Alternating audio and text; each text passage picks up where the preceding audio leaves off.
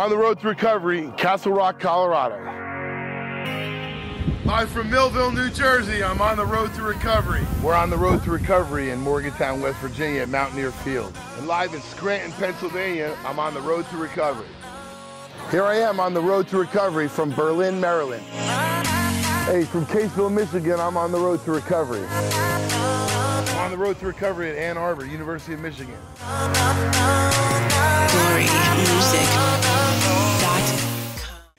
Here we are on the road to recovery in beautiful Los Angeles, California, and I'm out here with my good friend Peter Feinstone of Low Blow Productions to bring you the story of John Whitaker, a gifted actor, a lifetime achievement in television and film, a documentary filmmaker, and a very good friend. On the road to recovery from Los Angeles, this is John Whitaker.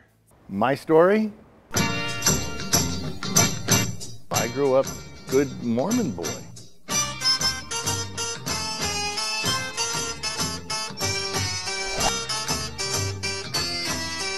I was one of those kids that liked to run around and swirl myself around and get all off-keister.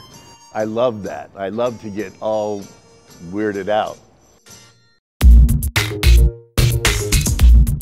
My first alcohol drink was in high school. And fast forward, I went on a mission for the Mormon Church to Portugal. I came home from my mission, got married to a beautiful model, and 4 years into the marriage, she told me that she didn't love me and that she wanted to marry the man who gave me my bachelor party. Bitch.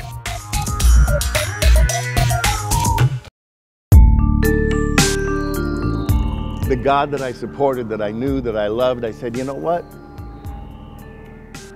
God doesn't exist if he would do this. And so, I went to the dark side, Luke Skywalker.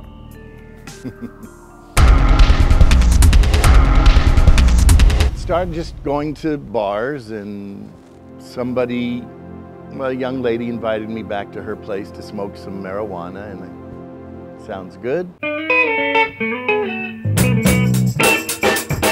She asked me if I wanted to go to a party that next Friday, and I said, sure, why not? She met me, or I picked her up, and she said, oh, do you have 40 bucks? I said, what? We get to the party, there's this tall black transvestite who opens the door, welcome! And so the girl hands over the 40 bucks. There's a big table, glass, all filled with lines. And I said, oh, I don't do coke. And the hostess said, oh, baby, this ain't no coke. This is a designer drug designed for you, baby.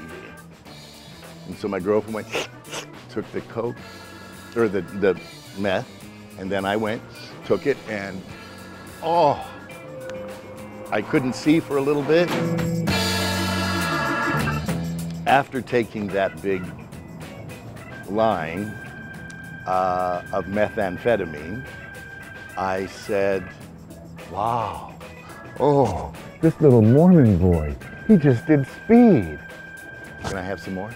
You know where I was that next Friday? Knock, knock, knock, knock. Welcome. So I was right back there. Well, that started me on methamphetamines. I did crack, I did coke, and I loved to take that first hit. Booyah! The booyahs turned into pooyahs. That's when you can't make it to the toilet after taking a big hit. And I realized that there might be a problem. My family, a little while later, had an intervention. I had 3 nephews, 2, 3, and 4, and they were very important to me, and I said, I need them in my life. My family said, you cannot see them ever again until you're clean and sober. So I went into treatment.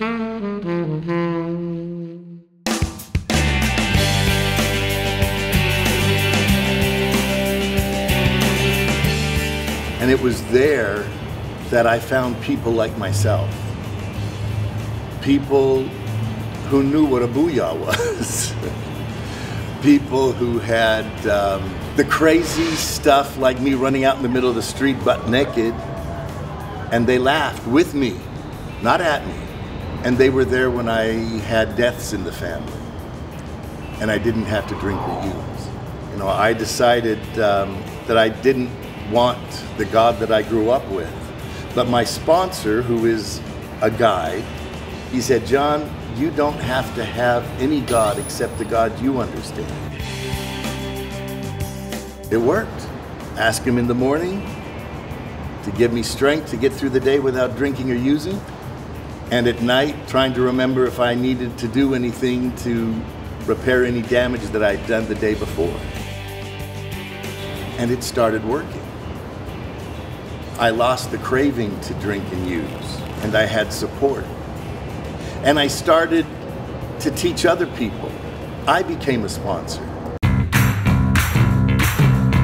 Recovery and treatment and helping people, I've learned that there's so much more I can receive when I give of my time and talents, and I'm not getting paid for it. I used to make a whole lot of money,